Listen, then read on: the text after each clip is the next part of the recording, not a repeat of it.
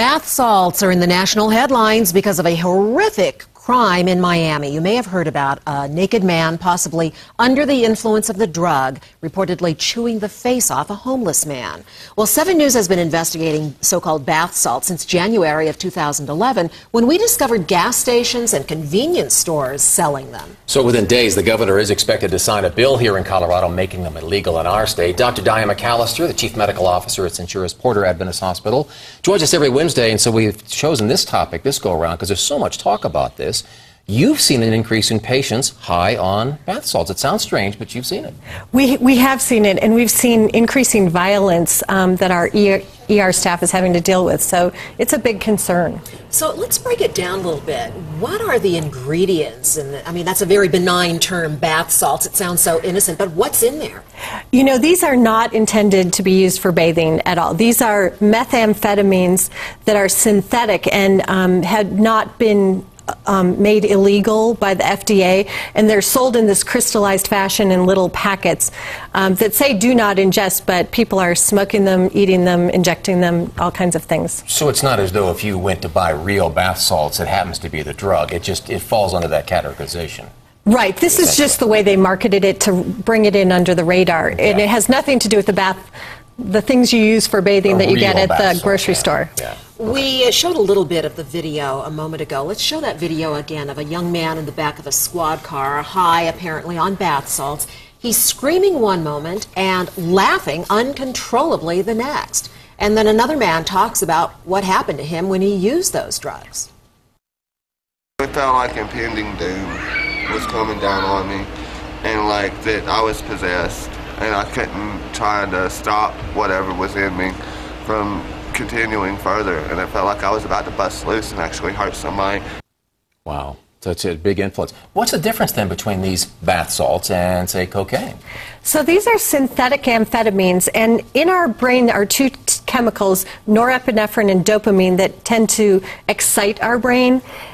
These drugs act in two ways. Like methamphetamine, they make our brain pour out dopamine chemical, and then like cocaine, they trap both norepinephrine and dopamine in the brain. So they're both increasing the excitability by more drugs, and they're trapping it there.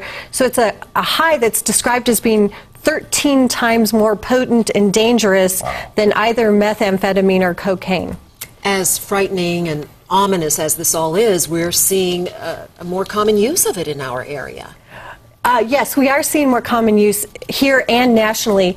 To be specific, in 2010, there were 304 calls to the National Poison Control Centers about these substances. Last year, there was a 200% increase. There were 6,138 calls about these substances nationally. Wow, so it is increasing. And we understand that they're not detectable, is that right? Well, you know, that they are not detectable on the drug tox screen that we commonly use at the hospital, but there are national laboratories that we take the samples and send them to, and those laboratories are able to detect these amphetamines. So how can we know whether somebody is using these dangerous drugs? How can we deal with it? You know, as parents and friends, this is an important topic, and like any drug addiction, the first thing you see is a change in the person's behavior. And with these drugs, they're stimulants, so you see fast heart rate, people can get chest pain, high blood pressure, and then when it's more severe, we see paranoia, delusions. It's called an excited delirium, and delirium means you don't know what's going on.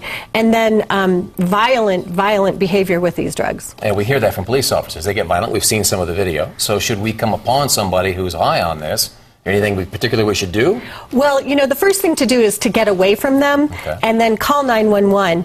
And once they come, if you see any packaging, it's very helpful to send that in with the EMS crews because we can't detect it on those first tests we do. If we have the packages or have some sense that they may have used the bath salts, it helps our ER docs direct the treatment. Good point. Thank you so much, Dr. Diane, for talking about this subject that really has gotten our attention as well as getting attention nationally. Now, if you have a topic that you want to see discussed here, email 11am@thedenverchannel.com, and you also can read Dr. Diane's advice by clicking on Staying Healthy. Just scroll down to her specific special section.